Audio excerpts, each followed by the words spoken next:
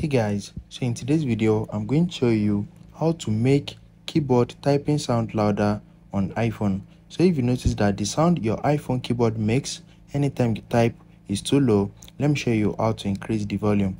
So the first thing is open up your settings and you need to scroll down a little bit and click on sounds and haptics. Once you click on it, you are going to see the option for ringtone and alert. So if the volume is reduced like this, you need to increase it to the max. So this doesn't apply to ringtone only, it applies to your clicking sound as well. So just increase it to the max like this, and you're going to notice the increase in the clicking sound on your iPhone. Also, you need to turn off this change with button.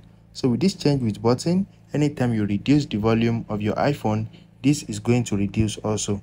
So just turn it off and that's it. So now if you start typing, you're going to notice the difference in your clicking sound.